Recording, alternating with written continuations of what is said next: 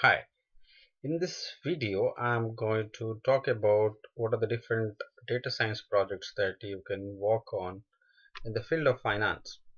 So if you're already a finance professional or you're somebody who wants to make a career in finance and particularly in data science in finance, you can try out these projects. The first one I'll talk about is a credit scorecard building project, which is very popular in the financial service industry. It's been used for many decades now. Even before the word data science was coined, credit scorecard has been in use by this company. So what is a credit scorecard? Well, credit scorecard are basically used to assess the credit worthiness of customers. Okay, so these are basically the classification models that the banks and services, the financial services company use to find out who could be a good customer or could be a bad customer. So based on that, they actually grant loans. Okay, they only grant loans to the potentially good customers. They also use them for pricing the loan. Right, the good customers or the best type of customers are priced at a less rate. On the other hand, the customers that are likely to default, they are being priced at a much higher rate. So that's what credit scorecard model building. You can use a number of classification techniques such as logistic regression, linear discriminant analysis, decision tree, random forest, boosting, bagging, SBN, your neural networks to classify good and bad customers. So in order to build this sort of project, you just simply do a Google search on German credit data. You'll get this data on Google, on many websites. German credit data. If you do a search, you'll get a customer a credit card customer portfolio data, where it has the status of whether a customer is good customer, bad customer, and different customer and loan attributes. So you can use that data set to build such a model. The second project you could try is to build a model that will predict stock price. Okay, so stock return forecasting or stock price forecasting model is one model that you can use. So these models are used to predict price of a stock or an index for a given period of time, whether it's short-term forecast or long-term forecast. You can do both using forecasting model. You can download data or stock prices from different publicly listed companies such as Apple, Microsoft, Facebook, Google, Yahoo, from different sources. Yahoo Finance is a good source. Google Finance. Okay, so you can also go to Bloomberg um, and get the data from there. In India, you can get it from NSE, BSE's website. Okay, so that's easily available. You can use number of techniques. You can use time series modeling techniques such as ARIMA, AR, MA. You can also use exponential smoothing to build forecasting model. Portfolio optimization problem. So this is used um, to sort of find out the optimal weight that you should assign to different assets in a portfolio. That means how much asset you should hold from different asset classes. So one case would be, assume you are working as an advisor to high net worth individuals who wants to they want to diversify, let's say 1 million cash into 20 different stocks. So how do you advise him? How do you select 20 most profitable stocks out of, let's say, 1,000 listed stocks? And you should also ensure that these 20 stocks that you would choose out of 1,000, they should be least correlated. That means if one stock is doing good, the other stock, I mean, if one of these 20 stocks is doing bad, if all of them are correlated, then all of them will do bad, right? So it's always preferred that the list of stocks that you are selecting in the portfolio, they should be uncorrelated. Okay, so for that you will be using the operation research algorithm um, to find out the optimal weight and the best set of 20 stocks out of, let's say, 1,000 stocks. Okay, so you can use this portfolio optimization algorithms. You can use solver in Excel, or you can write your own optimization routine in any of the programming languages. In R, in SAS, MATLAB, you already have built-in functions, you can use them. Segmentation modeling is another project you can do. So financial services are increasingly becoming tailored made, right? There are different segments of customers, and companies, banks and financial service companies, they are trying their best to, cater to different segments of customers in a different manner, so that would be they would be able to reach out to them in the best possible way.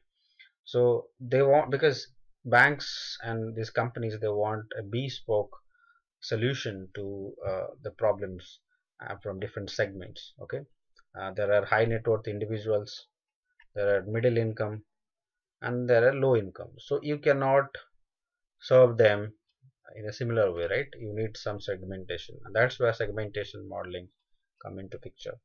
So you can build a model to best segment the entire portfolio, entire data into different segments. So there could be many such many, already. So by business you have many segments, like based on gender, based on demography, based on income, based on credit score, and so on. But you can use data driven techniques to segment your data. You can use decision tree clustering to build segmentation model. Okay, so the idea of segmentation model is to classify or segment data, and also to find out optimal number of segments.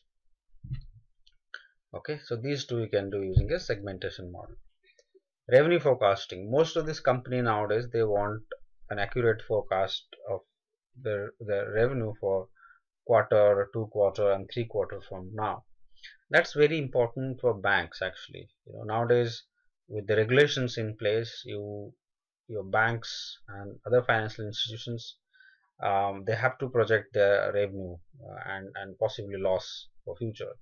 Okay, for that it's slightly more complicated, because this is more to do with finance. So if you are already a finance guy, how the balance sheet looks like, what are the different components of balance sheet.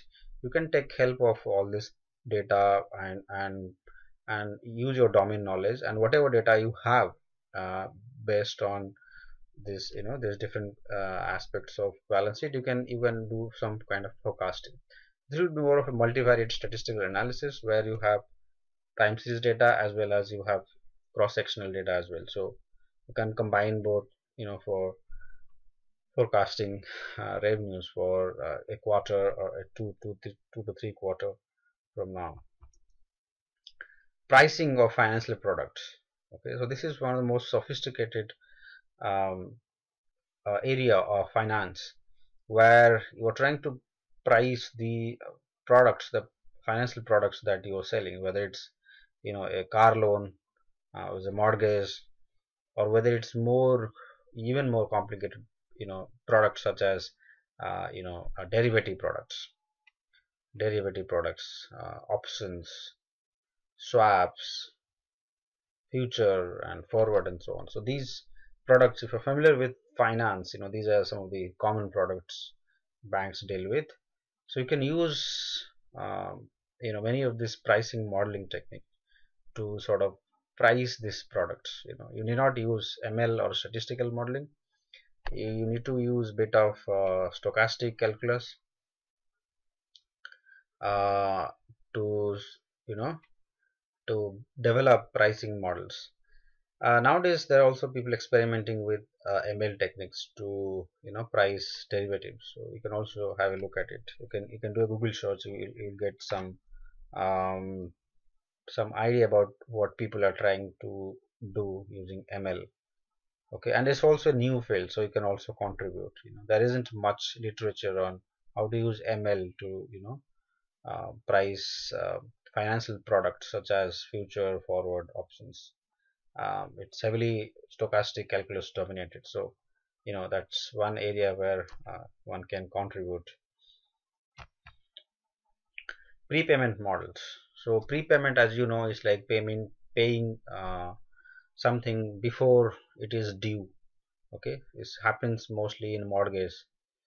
People take money, but they pay back or they repay the money loan before it is due. That's a loss. That's not a good thing for the bank, because the bank is not able to make money out of the mortgage that it has lent out to the customer. So in those situations, bank incurs loss. Okay, so bank, what they want to know is they want to know how many customers are going to prepay in the future. So that prediction model is something that banks are interested in.